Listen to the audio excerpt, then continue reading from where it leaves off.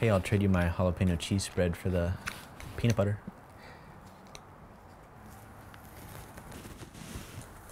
Hold on, what the fuck are you doing? What's that? What are you doing? I was just trading your peanut butter for my jalapeno cheese spread. Hold on. This is the part where he salutes the colonel indoors. What is this? Only the greatest film to ever depict the Marine Corps. Never seen The Marine? The Marine? Yeah. The one with John Cena, where he wears a cover indoors? No, I'm good. Hold on, here it comes.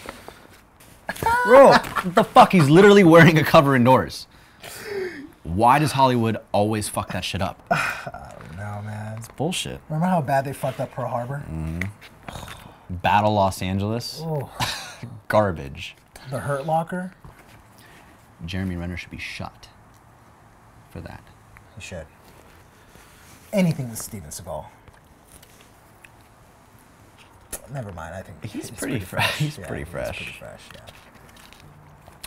I want a movie where they keep it authentic, you know?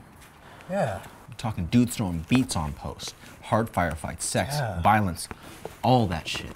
Enemy body parts being cut off. A boot named Wagner getting shot because he's a turd. Preach. Dude fucks a canteen with some chunky peanut butter. I don't know. I think that's a little bit much.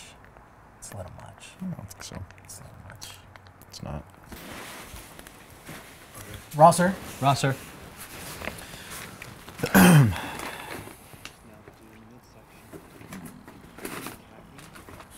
Hey, sir. What you watching there? Little war flick. Got some violence, got some sex, got some Marines fucking Afghans, Marines fucking canteens. Probably the same shit you're watching. Wait, sir. What's the name of that flick? It's called A Grunt's Life.